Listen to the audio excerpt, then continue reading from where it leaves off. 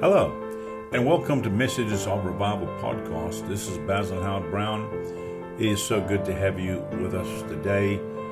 I'm expecting the Word to sink down deep into your heart. You get a revelation of God and His Word and the plan that He has for your life, because He's got some big plans ahead, and I'm excited about the future. You know, I'm sure there's many of you out there that are believing God, have been praying, for things to happen. And maybe sometimes you're waiting, a month or two or a year or two or even longer. I mean, there's things that we are believing God for, that we've been standing on the Word and calling it in. And it's been a number of years now. And we're still trusting God, believing God, because we know the promises of the Lord. And then there's other things that happen within days and even within months or weeks of the prayer. We see the miracle already manifesting itself. So a lot of people seem to lose heart and grow weary. They tend to back off of their prayer, not understanding that God's working in the background, God's working on their behalf, and not understanding that God's timing is always perfect. So, yesterday, my daughter and I were driving down the road. We were going to an appointment, and we were just talking about this very subject that I'm sharing with you today, about things that we've prayed for, and we've been standing for, the last year or two or three or four, and, we haven't seen it happen yet. And, do I continue to pray that way? Do I continue to stand? Do I continue to believe, God for that? And then the question came up, what's actually happening in this time? And, my response was patience. I mean, we learn patience in this walk with God. Timing is always very important with God. We can't force it. We can't make it happen. We can't hurry up stuff. God knows what He's doing. That's why we call Him God. That's why He's in control. And we let Him do whatever He wants to do, however He wants to do it. And we continue to stand on His word, stand on His promises, and continue to walk by faith, trusting, knowing what God has promised He's also able to perform. And so, patience is something that's being developed in us.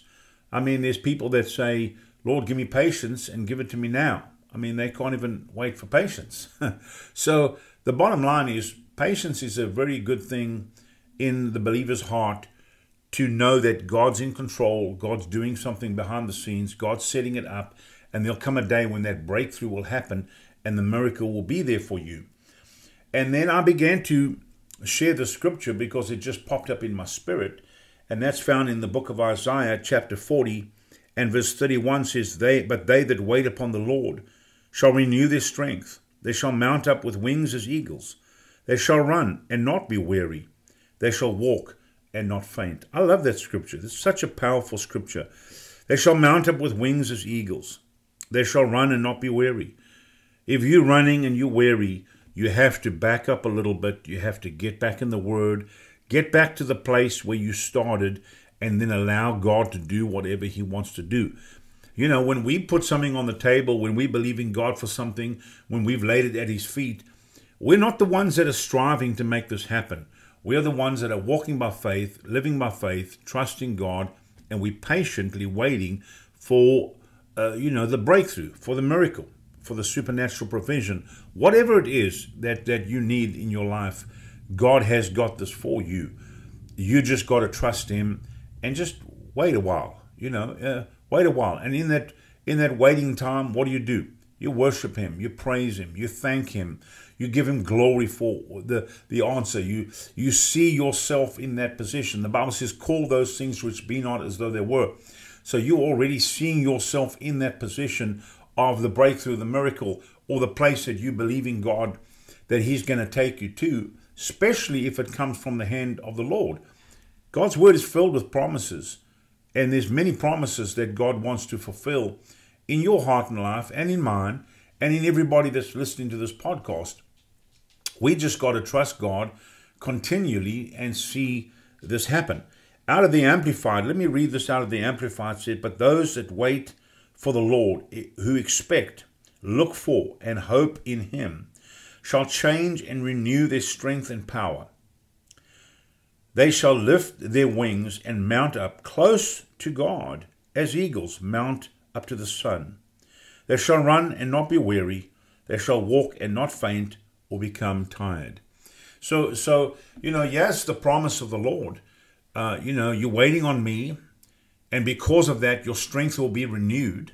So even in the wait, because people say, well, I've been waiting for, X amount of years. Okay, in that wait, your strength can be renewed. You can mount up like an eagle, be soaring above everything, above your circumstances, above your situations, above whatever's going on in your life, and God can carry you through, and you come out the other side victorious. You're victorious in everything you do and everything you say.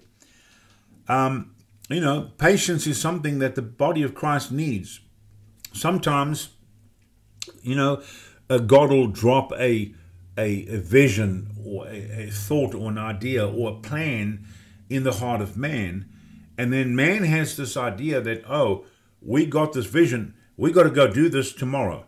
No. You have to walk it out. You have to wait upon the Lord. I follow ministries constantly, and I look at see what God's done.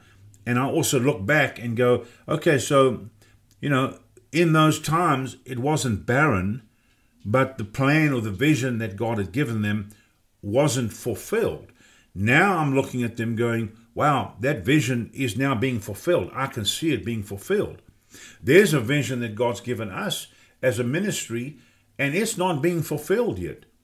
We're not barren. We are being blessed. We are being taken care of. God's doing what he does, and we're trusting him, and we're not discouraged, and we're not down.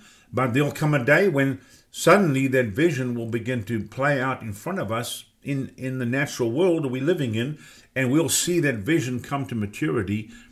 For what we've seen over the years, God will bring it to pass. If we try to make something happen, we could be well before its time. And if it's before its time, it's not going to work. See, God's timing, it's always God's timing. It's not yours, not mine, not when we think it is. I believe this, that sometimes we waiting on the Lord, trusting him, believing him. And, in our mind, we're like, oh, we should be doing this, or we should be doing that, and winning the world for Jesus. And you know what? God can take you through a year or 2 or 3 or 4 of believing him for something, and then when it breaks open and the time is right and you're ready and you can carry what God's giving you, he can speed that up so that the last 4 years actually feel like you haven't lost anything. Because right now you might be sitting going, well, if I had started this 4 years ago, we could have been a lot further down the road. Yeah, but is it God's timing? Is it his plan? Is that his plan? If you're striving in that, then you're striving in yourself. But when the time is right and God says, now step forward, he has the tools, he has everything you need to get the job done and see the vision fulfilled, then it's in his timing. And I'll tell you what God will do. God will speed up everything. So like the last 4 years, it doesn't mean anything. And suddenly you'll see the fullness of the vision being fulfilled, and God blessing and taking care of whatever needs to be taken care of. So I want to encourage people that are listening today. Maybe you have a vision, you have a plan, you have an idea that God's dropped in your heart, and you've been standing believing God for a week or 2 or a month or 2 or a year or 2. Probably I'm talking to people that have been believing God for 5, 6, 7, 8 years. You know that this is still going to come to pass, but you're just not seeing it happen. Don't become dismayed. Don't become tired. Don't become weary. Press into God and let God sort this out for you. And then when he does, supernaturally, you will begin to see the blessing and the provision of God. When God sets it forth and he opens the door, no man is going to shut the door on you. And you're going to go through that door and you're going to see the signs and the wonders and miracles that God's promised you. And you see that vision fulfilled. So exercise your patience. And in that time of waiting, Spend that time rejoicing. Never complain, because complaining will never get you anywhere. Rather spend that time rejoicing, trusting God, thanking Him for the miracle, thanking Him for the breakthrough. And I'm telling you right now, it is going to happen. When God has promised you something, when it's based upon His word and the foundation is there, I'm telling you right now, God will take you over the top and you will be blessed and you'll walk in victory. And that which God has promised to you, it will be fulfilled. So I'm excited. Look, we have many things we want to do for God, but there's the timing. And when it happens, let me tell you what, it's going to be an explosion. God's going to move in a powerful way, and we're going to see whole cities shaken by the power of God. We're living in the best times ever. We are living in the times of revival, times of the move of the Holy Spirit. And you might say, well, the world is crazy out there. Yes, they are. They're crazy out there, but God is still on the throne. God is still moving in a powerful way. His word never returns void, but it accomplishes what it's been sent out to do. And I can tell you right now, as crazy as it gets out in there in the world, with inside of the body of Christ, with inside of those that would stand upon the word, let me tell you what, it is going to become even more glorious in these last days we're living in. And there are going to be supernatural miracles that are going to happen that is going to astound and astound the world. They're going to be astounded at what God is doing within the church. So get ready, folks. God's doing something great. Don't become dismayed. Don't become disheartened. Press into God. You'll mount up like wings as eagles. You shall run. You shall not be weary. You shall walk, and you shall not faint, or you will not become tired. Hallelujah. God has a plan. God has a purpose, and God's going to carry you through. Let me throw this out at you, that if you have any questions, if you have anything you need prayer about, contact me. You can contact me on Instagram. Just write me a message on Instagram. Just look me up. Bazil, B-A-Z-I-L, Bazil Howard-Browne. Look me up on TikTok. We got a TikTok account, and we're going to start using that a lot more. You can write me on TikTok, or you can write me on Instagram, and throw your question out. Throw something out that you believe in God for, that we can pray and believe God with you for. And let's get connected, and let's trust God and see God do some miraculous things. We love you. God bless you. Thank you for joining with today. And soon we'll have another podcast back out. Share this one with your friends and family, and those that need a touch of heaven. And I believe this will be an encouraging word for them. God bless you so much. Let me pray with you right now. Father, I pray for every listener that's listened to this broadcast, that, Lord God, that you'll touch them by your Spirit, by your anointing, that, Lord God, the patience that they need will be there to carry them through, that, Father God, they realize that as they trust in you and standing on the word, that you are working behind the scenes for them, and that which you have promised them, that which you have declared upon their life, Lord God, it will come to pass. And that, Father God, they can stand upon this scripture and see the victory, see the results, and see the breakthroughs that they need. I pray, Lord God, even right now, everybody that's listening to this podcast is comforted by your peace and touched by your joy, and they get filled and saturated with your presence. And Father, we give you praise, honor, and glory for that, Lord, in Jesus' mighty, wonderful, precious name. And everybody that's listening to this podcast said amen. Hallelujah. God bless you all. We love you.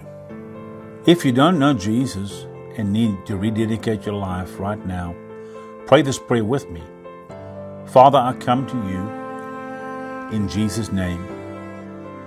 I confess right now that Jesus, you are my Lord and my Savior. Come into my heart. Take out the hardened heart and give me a heart of flesh. Change me, Lord.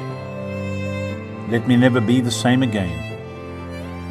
I repent and turn from my ways.